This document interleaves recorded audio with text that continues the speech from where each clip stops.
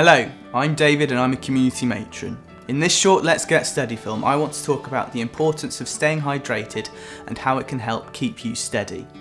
Having the right amount of water every day and staying hydrated is a lot more important than you may think, and here's why. The adult body is approximately 60% or 2/3 water. We can only survive without drinking fluids for a few days. Water is essential for keeping the body healthy. All of our bodily systems rely on fluid in order to function appropriately. It is especially important for the heart and the kidneys. Each day we lose between 4 and 9 cups of fluid simply by breathing, sweating and going to the toilet. Our ability to feel thirsty reduces with age. If older people wait until feeling the need to drink, they may already be very dehydrated. This is because the part of the brain that manages this does not work as effectively as we get older. This means that simply drinking to ease thirst may not fully rehydrate the body. You need to keep topped up daily, even more so if it is hot. Night cramps can also be a sign of dehydration. Dehydration is simply a deficiency of water in the body. It occurs when the body loses more water than it takes in. This can cause problems and lead to confusion, constipation, a lack of energy and poor concentration, low blood pressure that can then result in lightheadedness or fainting, especially when standing. And it also increases the risk of developing urinary tract infections or UTIs. Symptoms of a UTI may include frequency or needing to pass urine more often than normal, urgency, getting very little notice before having to go to the toilet, meaning that you have to rush, pain, a burning or stinging sensation on passing urine, purulent discharge, a thick pus-like substance passing with the urine. A UTI or water infection can cause confusion, which can increase the risk of falls as well. If you have these symptoms, you must seek medical help. It is important to keep the bladder flushed throughout the day by drinking plenty. The best way to know if you are drinking enough is to keep an eye on the colour of your urine. Ideally, you want it to be a pale straw colour. If it is dark and strong smelling, you are already dehydrated. Many people believe that if they drink more fluids, it will make them go to the toilet more often. This is not true. The bladder should ideally be filled and emptied 4 to 6 times in 24 hours.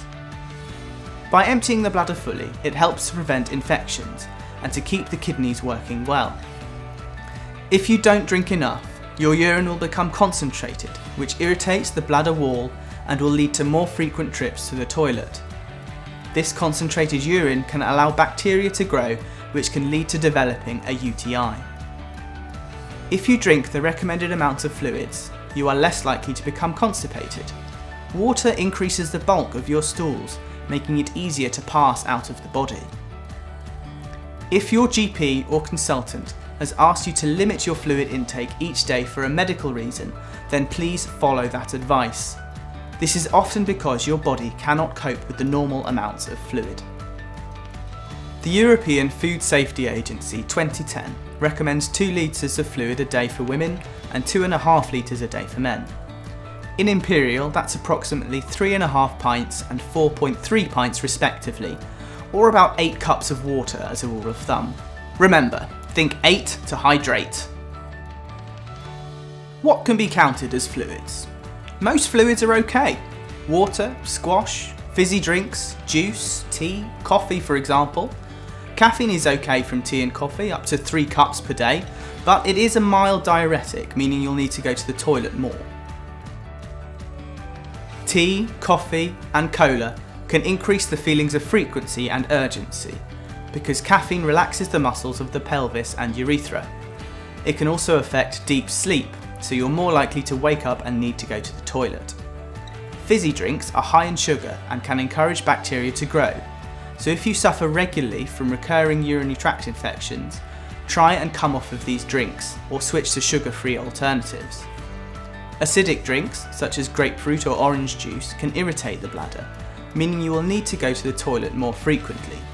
There are also some drinks that can interact with certain medications, so do be aware of this possibility. If something is known to interact with the medicine, avoid drinking it. Alcohol is a diuretic, so you should try to limit yourself to 14 units a week, whether you are a man or woman, and have several alcohol-free days where possible. Heavy intake of alcohol can lead to many medical conditions, including osteoporosis, which is where you have reduced bone mass, which makes them more fragile. This fragility makes you more susceptible to a fracture, especially if you were to fall. Alcohol can help you fall asleep, but it can stop you from having good quality deep sleep. If you are not getting a good night's sleep, then your chance of falling is increased due to tiredness. A single unit of alcohol is 10 millilitres or 8 grams of pure alcohol. This takes up to 1 hour to process out of your system. It's harder to keep track of your units when drinking at home, so let me show you what a unit looks like. Wine. A 125ml glass is around 1.5 units, while a whole bottle is 9 to 10 units. For spirits, a single 25ml measure of a regular strength spirit like whiskey is 1 unit. You can get spirit measures if you want to be more accurate with the amount you are having.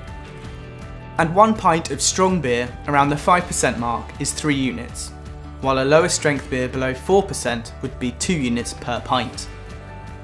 If you do drink more than the recommended amount, then try having smaller drinks, a lower strength, or look at alcohol-free substitutes and stick to it. There are many more alcohol-free drinks these days, so give them a try. Assess your own fluid intake by keeping a diary for a week. If you are not drinking enough, gradually increase your intake. Think 8 to hydrate. Reduce the amount of caffeinated drinks you're having. Stop at least 2 hours before you go to bed if you are suffering from frequent nighttime toileting. And try limiting yourself to less than 14 units of alcohol a week. All of this will help towards getting and staying steady.